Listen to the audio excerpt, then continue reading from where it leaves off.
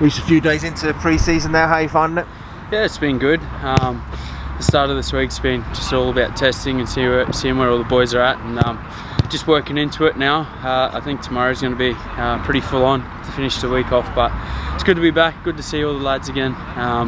Everyone's looking well. Yeah, I think it's exciting, this build up to the season. And you're looking in pretty good shape yourself. You pleased how you've come into training?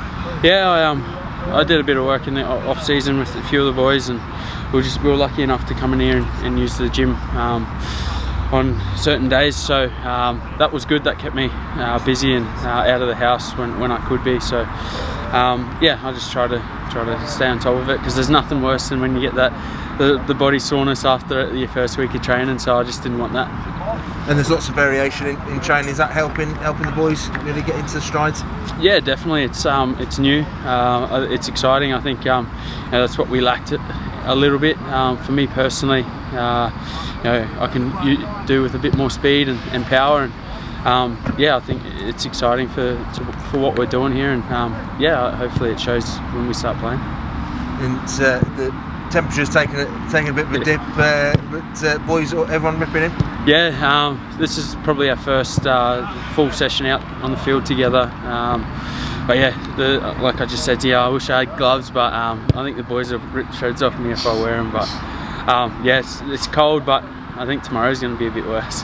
Might be a bit snowy, I think. So.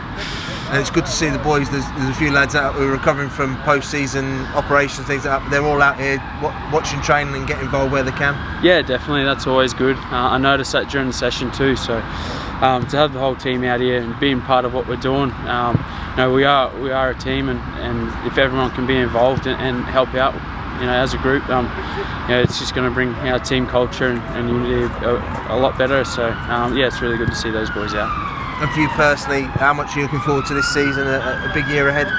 Yeah, definitely. I think last year was pretty tough for all of us. A lot of ups and downs, and game changes and all that. So hopefully once the season gets going, we can kind of stick to the schedule and the rounds. So yeah, I'm excited. We've got the same squad, and getting Zane in when he gets here, he'll add a lot to us. So I'm excited with what we can do. Hopefully we can, be a lot more consistent throughout the year and start strong. So.